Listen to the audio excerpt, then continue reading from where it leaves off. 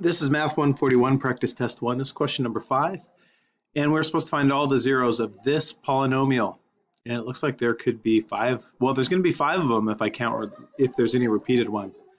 Remember, my possibilities are factors of 65 over factors of 1. There's a lot of them. So I could list them out, try things out. I think that what I'm going to do is I'm going to graph it. So I'm going to grab my graphing calculator. And you can see I've already entered it in here. The whole thing's already entered. So I'm just going to graph it and watch what happens on the graph. And it looks like, I mean, just by looking at the graph, there's probably one here at -5. Yeah, -5 goes into 65, so that makes sense. And then it looks like, this looks like a parabola here at 1. So it looks like a repeated root at 1. So 1 might happen twice. So that is something I'll check out. So I think possibly -5 and maybe 1 with a multiplicity of 2. So let's try it. So let me try that -5 first. So I'm going to try and shove -5 into this thing. I have 1x to the 5th, -1x to the 4th, -8x cubed. You don't need to write the plus. 80x squareds. -137x, and then 65 ones.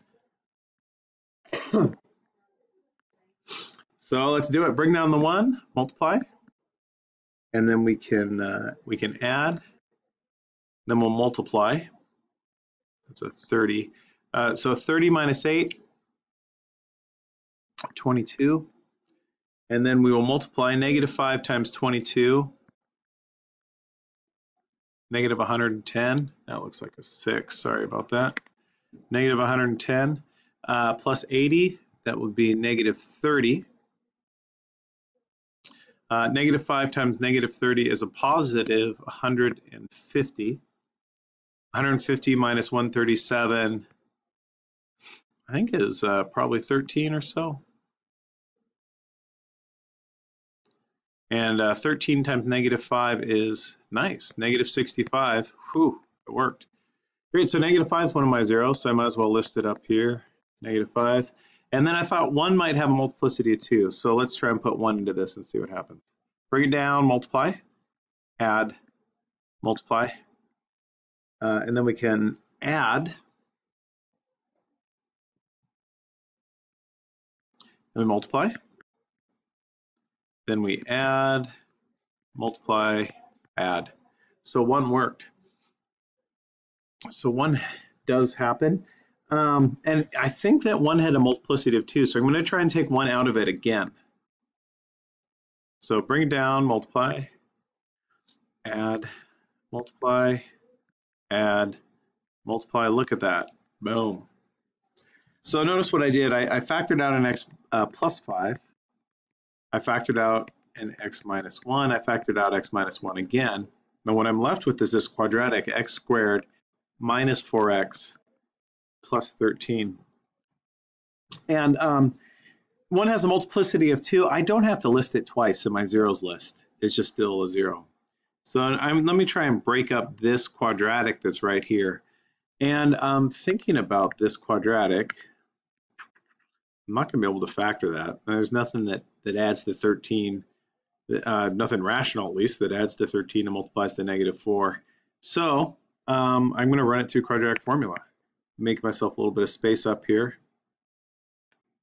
So quadratic formula would be -b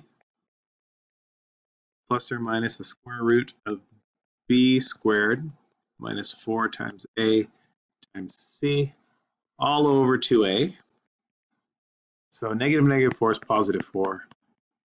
-4 squared is 16.